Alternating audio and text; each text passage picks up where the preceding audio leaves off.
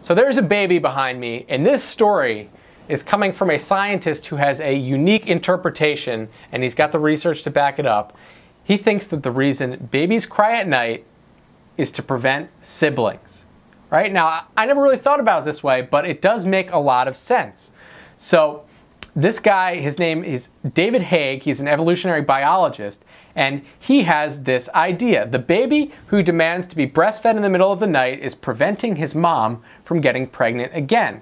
And if you take it back to our evolutionary roots, you know, where we came from and how like survival of the fittest works, I mean, each baby back in maybe when we were you know, a Neanderthal or something, is competing for the same attention from the parents. It's competing for a fixed amount of resources.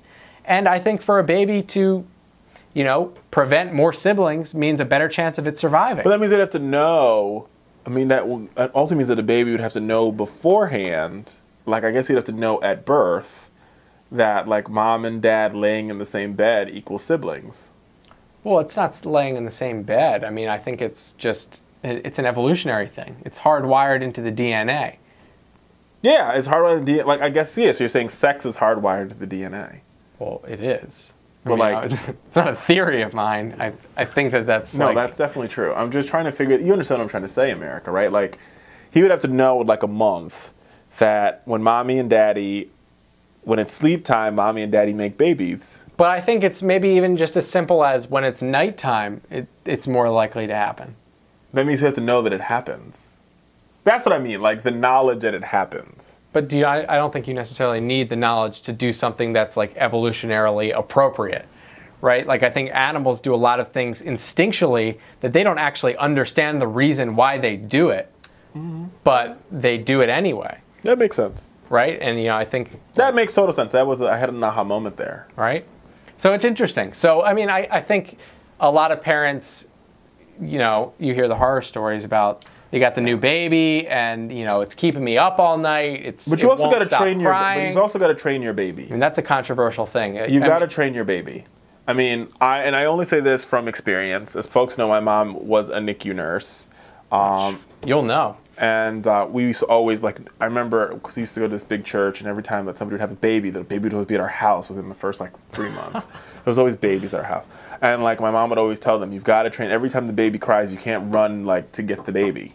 Sometimes you got to let that baby cry. You're supposed to let him cry it out? Yeah, and cry it out and go back to bed. That works. I mean, that's like a... So a lot of people don't train their babies. I'm not saying it's wrong, but...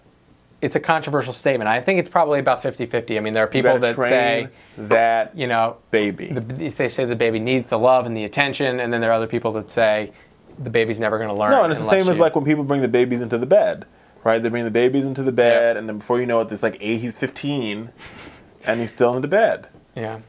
And this goes to another pet peeve I have about babies. While we're here, who don't know how to control their babies on airplanes.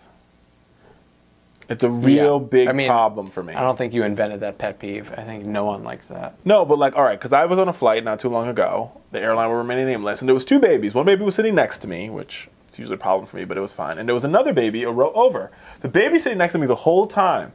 Like, you know, he was a little fussy, and the mom was just like, listen, Linda, I am not playing that game with you. You're going to suck this. I will end you if you start screaming on this. You're going to suck this pacifier and you're going to be cool.